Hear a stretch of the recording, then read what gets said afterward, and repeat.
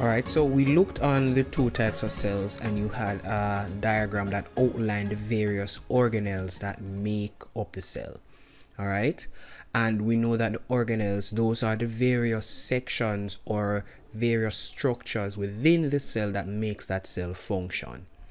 Now we're going to be looking on the various aspects of the cell. Now the first aspect we want to look on is the cell membrane or the cell's protective coat. Now it separates and protects the cell from the surrounding environment, right? So the cell membrane, it's what keeps whatever it's in the cell inside the cell. It controls the movement of substance into the cell and out the cell, and it is said to be partially permeable. All right.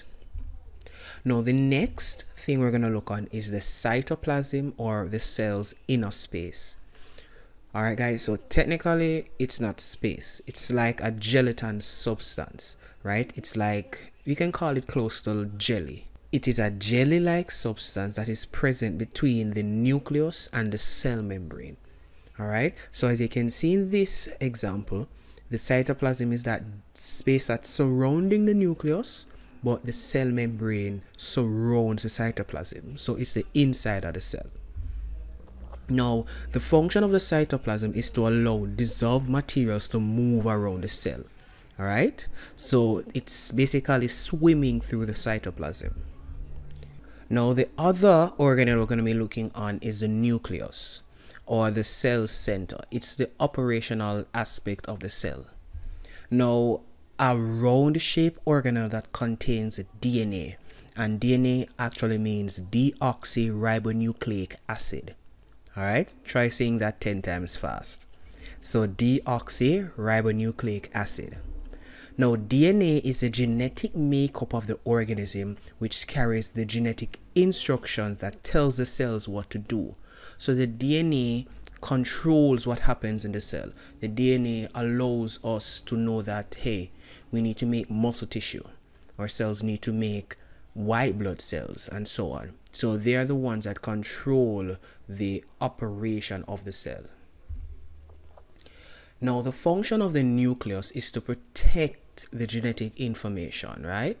So the nucleus is used to protect that genetic information that controls the cell's activities. Another thing we can look on are the vacuoles. Now, vacuoles are the storage spaces within the cell. In plant cells, vacuoles are normally full with water and it maintains the firmness of the cell. So if you've ever actually noticed that when the sun gets extremely hot, plants look a bit droopy and as if they're dried out, they're not actually dried out.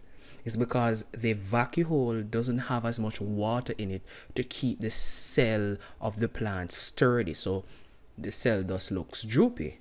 But when it gets enough water and moisture, the vacuoles fills back up and gives the cell a more lively look. In animals, the vacuoles are small and they're used to store enzymes for digestion within the cell. All right.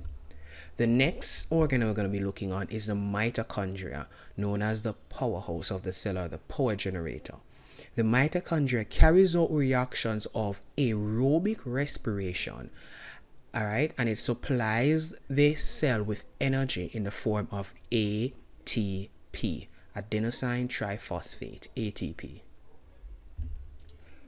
Now, in plants, right, they have a cell wall. A cell wall in plants is the armor coating for that cell. This is only found in plant cells, right? And it stops that plant cell from bursting, because if it becomes too turgid, it will burst. So the cell wall holds that plant cell together. The cell wall also gives the plant cell its fixed shape and allows water and dissolved substances to travel freely through the cell. Also, plant cells have cell membranes. It's right under the cell wall. The next organelle that is specific to plant cells are chloroplasts. Now, chloroplasts, they act like the mitochondria, but chloroplasts, they use the sun or solar energy to generate energy, and they're the solar generator. They're only found in plant cells. We cannot have animal cells with chloroplasts. They carry out photosynthesis, so the process by which plants make food, it actually happens within the chloroplast, and it's stored as starch. That byproduct, that food that the plant uses, is stored as starch.